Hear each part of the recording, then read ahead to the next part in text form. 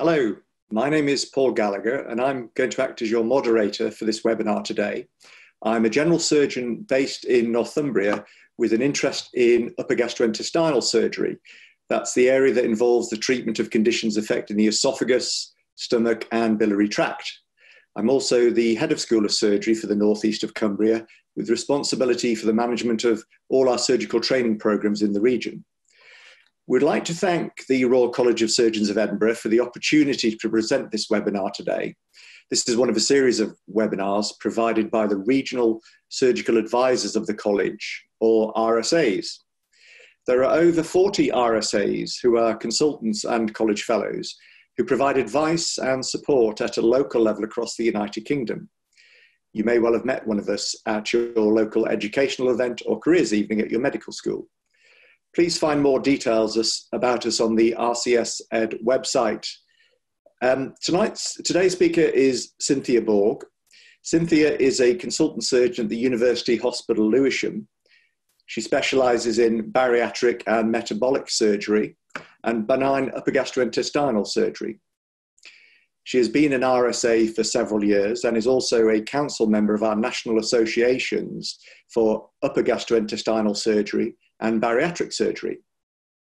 The topic of today is dysphagia due to dysmotility or tumor? What do I do next? We'll be using a poll at the start to warm you up with some questions. Then during the talk, you can use the Zoom question and answer facility to pose questions to the speaker. Please see the Q&A button at the bottom of your Zoom screen. We will save the questions until the end of the presentation and try to answer the most popular questions. Please vote with a thumbs up symbol beside the questions you would most like answered.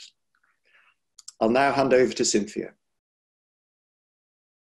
Thank you very much, Paul. Thank you for the introduction and thank you all for joining us today. Hope you are all safe and well. On your behalf, I also would like to thank the college, especially Mike Silva for coordinating all this, as well as Ryan and Heather, who are also from the college and are working behind the scenes. So, the topic for today, as Paul said, is dysphagia. And we're going to be talking about the causes of dysphagia, its evaluation, and the management. So I'd like to introduce two cases in order to be able to delineate these investigations and the management that we're going to do. The first patient is Mr. AB. He's 67 years of age and he comes to endoscopy with a history of progressive difficulty in swallowing that started 3 months back. He recalls it very vividly and first says that he choked on a piece of steak about 3 months ago. Since then, this has been getting progressively worse and he can only drink soup now. He is a lifelong smoker, having smoked from the age of 16. His wife is with him. She's very concerned. She's concerned because she has to cook twice. She has to cook her own dinners and she has to do soups for him. She's also very concerned because she can see that her husband is losing weight. He's lost 7 kilos over the last 2 months. And she also very recently noticed a lump in his neck and she points to the supraclavicular region. The next patient is Miss X. She's 35. She's recently married. You see her in your outpatient's clinic complaining of reflux. When you're asking the questions, she's also has a long history of difficulty with drinking liquids and also with eating solids. Her husband, who's not with her for the clinic, says that she's waking him up at night very frequently with coughing. Now, how are we going to investigate these two people? We're going to take a history, we're going to listen, and we're also going to ask some questions. The first thing we're going to ask is about dysphagia. Now, what dysphagia is a difficulty or inability to swallow. We're going to ask the patient whether it's progressive or whether it's intermittent. And what are they unable to eat or drink? This is also going to be very important for our management. Because if we're seeing a patient like Mr. AB who's telling us that he's barely able to drink, then we need to do something while we're doing our urgent investigations to make sure that he's well fed and well hydrated. We will ask about Odynophagia. Now, Odynophagia is pain on swallowing. And when patients have Odynophagia, usually they have either an inflammatory or an infective process going on. Lots of patients come and tell us about reflux. However, reflux is a very vague symptom, and we really need to ask them what they mean. Some patients turn up in A&E with crushing chest pain, having an MI, and saying that they have reflux. So we really need to take an appropriate history of the pain. What do they mean? Regurgitation. Regurgitation is effortless fluid or food coming back up. Now, regurgitation usually happens when either the patients bend or when they lie down in bed. So we also, an important question is, how many pillows are they using? Are they propping up the head of the bed? The other thing we need to ask is about chest symptoms, about chest pain, because that might be an indication of esophageal spasm, and also about cough and recurrent chest infections, because those might be a sign of silent aspiration. Then we proceed with the examination. We really need to check the weight. We check for signs of malnutrition. We look for metastatic spread, as well as signs of systemic disease like systemic sclerosis. Now, when we're taking a history, when we're examining the patients, we must have a differential diagnosis in mind. Yeah? So, in terms of causes of dysphagia, we have causes that may be in the lumen, intraluminal, and here we've got a low power cross-section of the esophagus. So intraluminal problems can be things like foreign bodies or a food bolus. But remember, a food bolus may be a sign of some intramural narrowing. So it is not normal for a 67-year-old to say, oh, I'm choking in my food. Yeah, that's not normal. That probably is an indication of an obstructing lesion, either in the wall or extraluminally. So neural causes can involve the epithelium, this lining here, which in the esophagus is usually a squamous epithelium. Most commonly, we get complications of reflux, things like severe inflammation or peptic strictures that might give our patients intermittent dysphagia, or else malignancies like squamous or adenocarcinoma that we will deal with and talk about in a bit more detail later.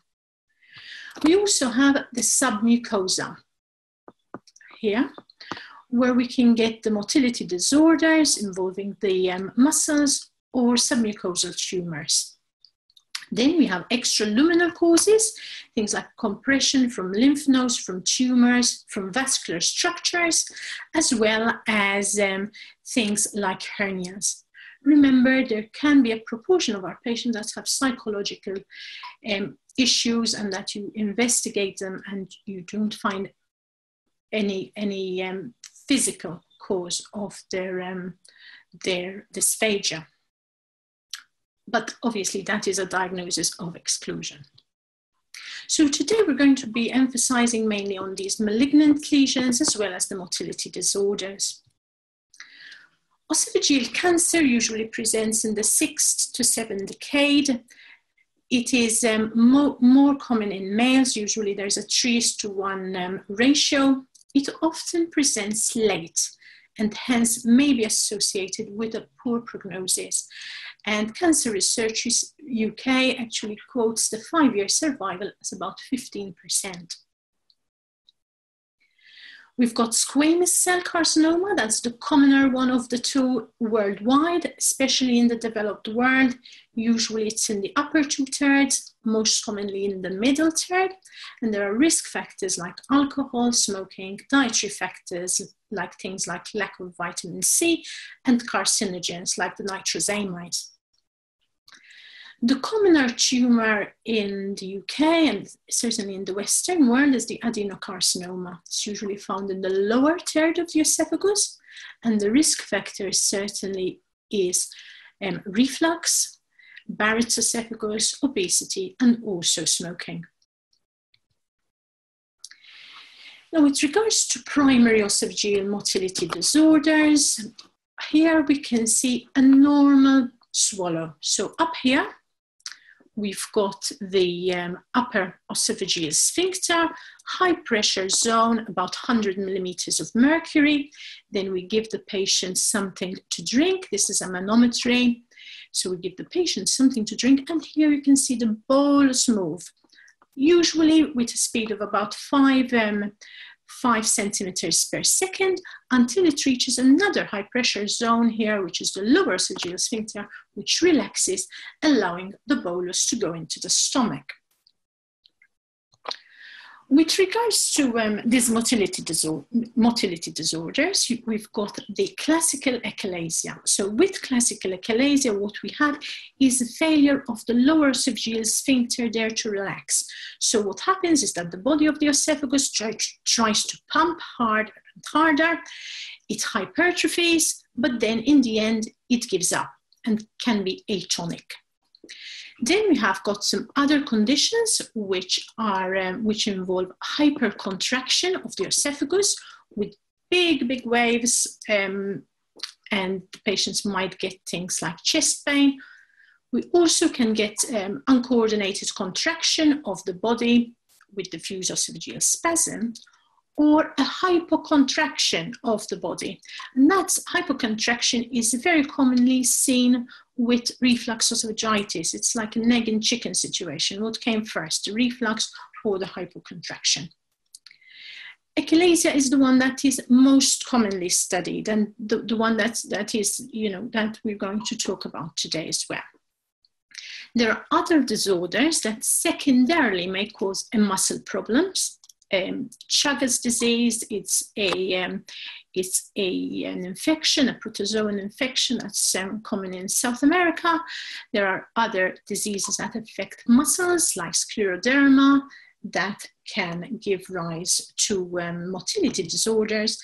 And there's also what's known as pseudoachalasia, which is a tumor of the cardia that can mimic achalasia, both in terms of symptoms, but also, more worryingly, when we do manometry. So, in terms of investigation for dysphagia, our gold standard investigation is going to be an upper GI endoscopy. In this test, which we can do either with local anesthetic, with throat spray, or with an intravenous sedative, with conscious sedation, we will be able to assess the lining of the esophagus, but also we'll be able to do biopsies. So in terms of NICE says that we should offer urgent direct access endoscopy within 2 weeks, what we call a 2-week wait endoscopy in patients with dysphagia, any age, or if they are aged 55 or over, with weight loss and any of the following, either upper abdominal pain or reflux symptoms, or else dyspepsia. Again, we have some other investigations that we might use, contrast studies, cross-sectional imaging, we've already discussed the manometry, and also some other investigations, specialist investigations that we might need in terms of tumor staging. So this is Mr. AB. He came for his endoscopy. Here we can see a raised area very close to the gastroesophageal junction, which is here. And at the proximal end of this raised area, we can see an ulcerated area here. We biopsy, we take multiple biopsies, and the histology was an adenocarcinoma. While we're waiting for the biopsies to be processed, we send Mr. AB for a CT scan of his neck, chest, and abdo. And what we can see here is the esophagus, which is dilated, which has got an eccentric lesion there. Here on the coronals, and there we can see it on the sagittals. Again, one must notice where the esophagus is lying in terms of the other structures in the chest, and that determines the spread, the easy spread of the esophageal cancer to the rest of the chest organs, and also the difficulties that we might experience in actually removing surgically a tumor of the esophagus.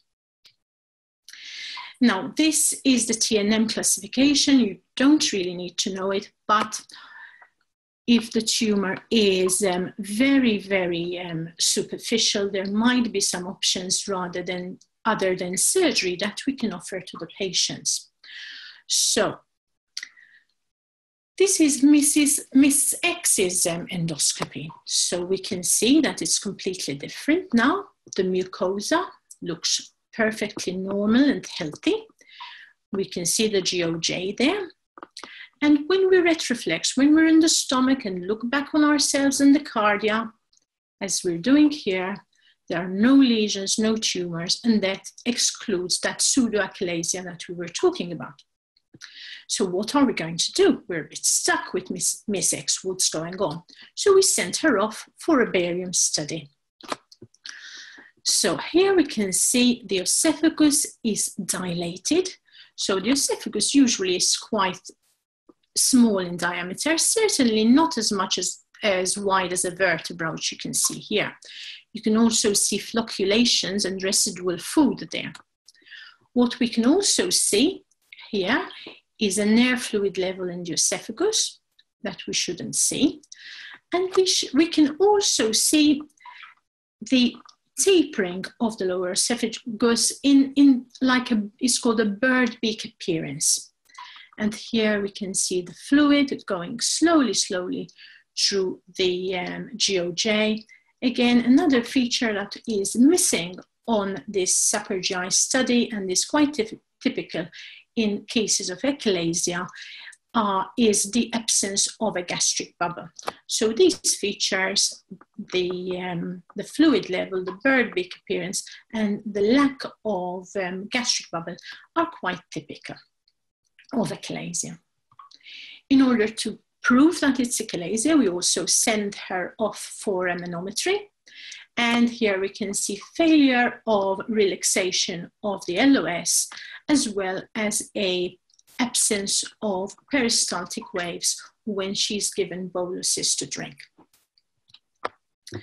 So, when we are managing patients with dysphagia, we need to, first of all, take care of their nutrition, to try and prevent aspiration, and because that's going to obviously harm their chest, give them chest infections, especially if we're thinking of operating on them, and then come to definitive management. In terms of achalasia, we can try Botox. Usually it only gives a temporary relief of the symptoms. So what we're trying to do in order to manage the achalasia is to try and relax that lower esophageal sphincter. So we can try Botox, especially in patients who are elderly and who would not withstand anything else. We can try endoscopic dilatation with an achalasia balloon. Usually it's very high pressure for about 3 minutes. Or else we can do Heller's cardiomyotomy. These days we do it laparoscopically. We dissect the hiatus. We do a long myotomy on the anterior surface of the esophagus and take it a couple of centimeters onto the stomach. Also of note, achalasia does confer a small risk of esophageal cancer long term. So some patients opt to have, say, annual or once every couple of years have an endoscopy just to check that they decrease the risk.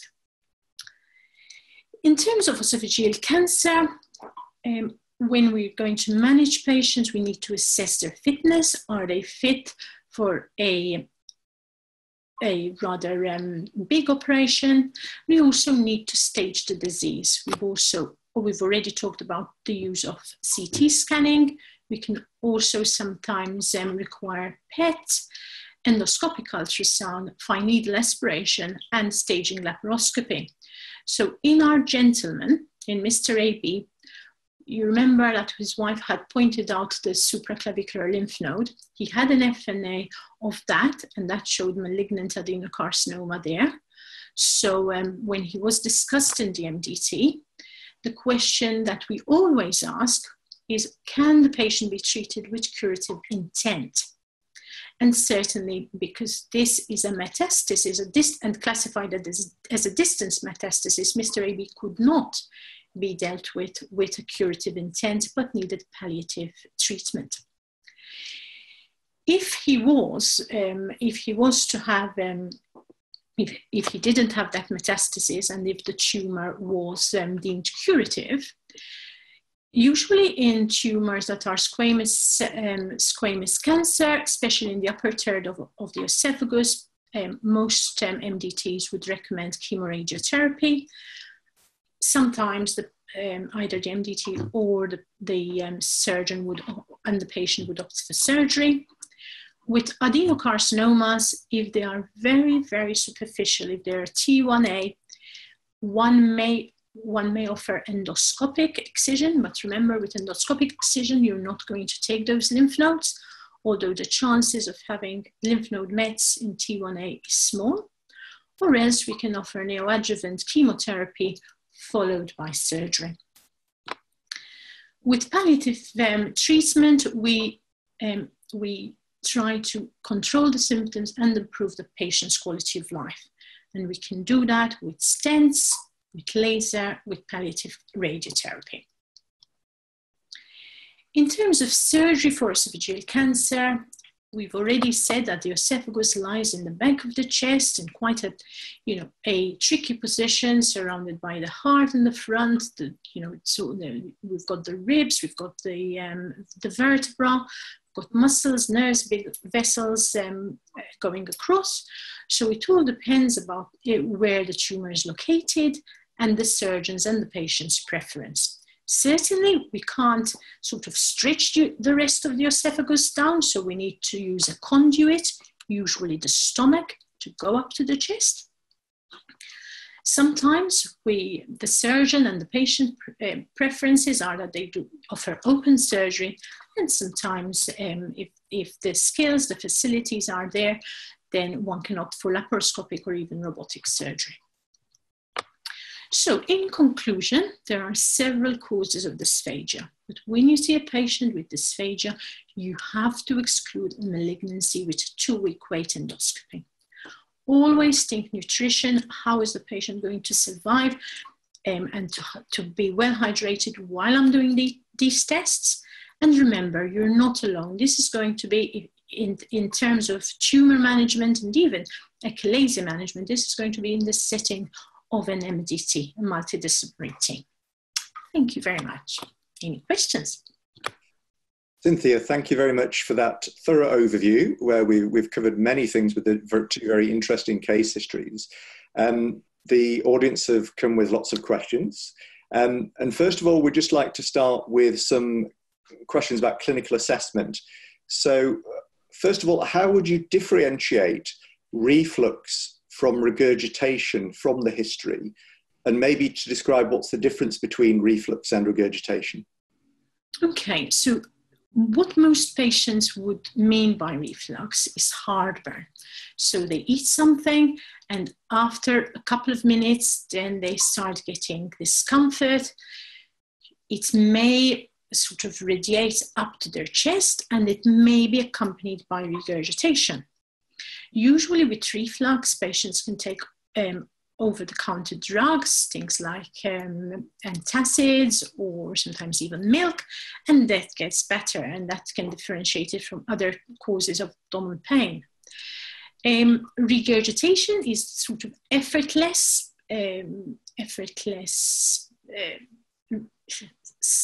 food or liquid coming up, usually to the mouth. Some patients also complain of water brush, sort of the acid irritating the back of the mouth, and sort of an acid taste in the mouth. Thanks, Cynthia. Another clinical question, and first of all, a terminology question. What's the difference between dyspepsia and reflux?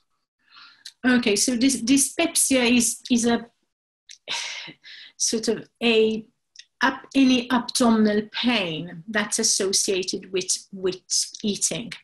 So, you know, it's a sort of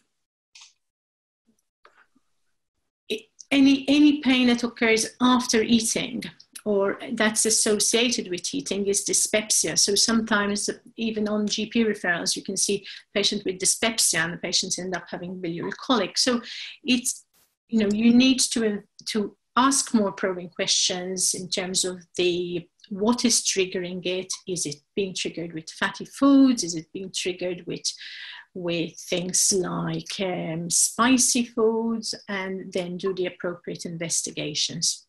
So we need a thorough interrogation of the patient's history, really, to see what they mean by the term dyspepsia, because they might just have a vague sense of something not being right. Exactly, exactly. With esophagitis, when they get dysphagia, difficulty swallowing, what is the mechanism for that? I think that's due to actual inflammation of the esophagus and ulceration. Sometimes you go in, have a look at endoscopically and say, my goodness, the patient has, what are these ulcers from? And you sort of biopsy, take lots and lots of biopsies, and they're all benign or reactive. You give them PPIs for 4 weeks. You go back down and check again, and all that is gone. So certainly sometimes with the edema, with the inflammation, that may trigger also a feeling of, you know, of food getting stuck. Well, we're going to move on to some slightly more technical questions now about investigation. Mm-hmm. First of all, what is the significance of endoscopic ultrasound in diagnosis of esophageal cancer from Malith? Thanks, Malith. Okay. So, once you have a diagnosis with biopsies of esophageal cancer, then endoscopic ultrasound is very good to see the spread. How much has it invaded into the esophageal wall? How much has it invaded? Has it gone beyond the submucosa? Has it gone into the muscles? Has it gone into the things like the pleura, the pericardial cavity? What is also good with endoscopic ultrasound is that you can see the lymph nodes. Now, some lymph nodes on CT can be equivocal, as we're saying. It's usually associated with ulceration. With ulceration, you can get reactive changes in the lymph nodes. So with the EUS, it's very good because you can actually get fine needle aspiration of those lymph nodes. Also, CT is notoriously bad to see how much the tumor has spread into the muscle. So EUS, endoscopic ultrasound, is very, very good for that. Thanks, Cynthia. And now a question about treatment. At what stage do we decide to go with palliative treatment for esophageal cancer rather than an attempt at curative treatment? Okay, so certainly, first of all, the patient fitness. This is very, very important. You don't want to do a lovely operation, but then the patient dies. And so you need to check the patient, to assess the patient's fitness, and check what the patient expects. You know, are there underlying conditions? Regarding the TNM classification, T4 means that the tumor has actually spread to the surrounding structures. So unless you're able to remove the tumor en bloc with the lymph nodes, then there's no real point to subject the patient to such an extensive operation if you're not getting an Arnold resection. Now, sometimes, despite all the staging, all our best intentions, we go in, we do a resection, and anyway find that it has spread beyond our margins, usually our circumferential margins.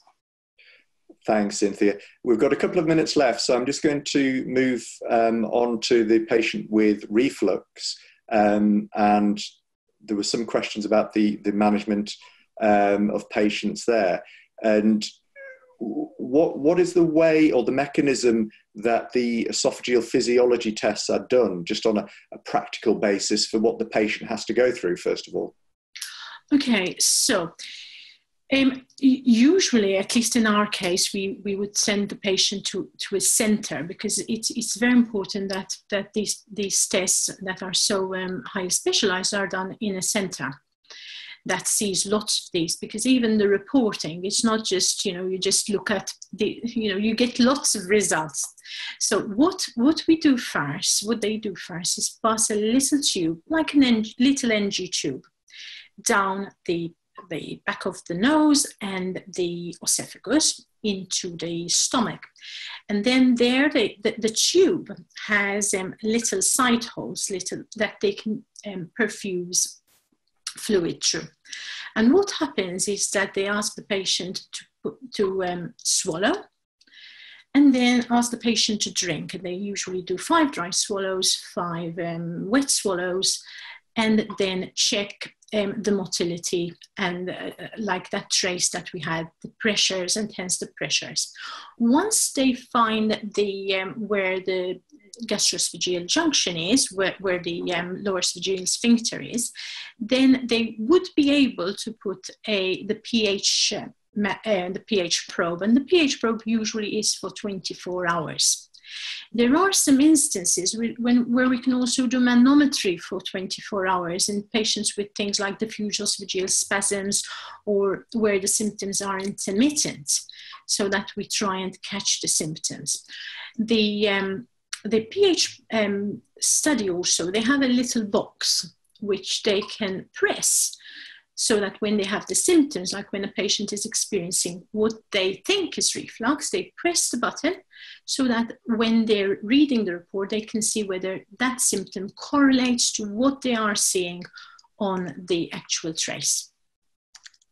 Thanks, Cynthia. And then the final question, after you've done an endoscopic dilatation, do the patients suffer from reflux after you've got rid of their difficulty swallowing in, say, a patient with achalasia? So certainly, yes, that may be the case. Yeah, so you try and stretch it and weaken it. So with dilatations, usually the patients, that can happen. The other thing that can happen also is that you overdo it and you actually perforate the esophagus, perforate the mucosa as well. Some patients with dilatation need more than one dilatation. Then if you're going to do a Heller, actually most surgeons laparoscopically would do a small fundoplication. So you're releasing the muscle, but then trying to prevent or circumvent that they have lots of reflux. So most people do a sort of door an anterior fundoplication, certainly. That's what I usually do in most of my patients. So they'd wrap the stomach over the esophagus to prevent reflux. Thank you, Cynthia. Now, we've got another 21 questions, but unfortunately no time to answer them. So your talk's generated an awful lot of interest. Cynthia, thank you so much for a really interesting overview and for answering the questions.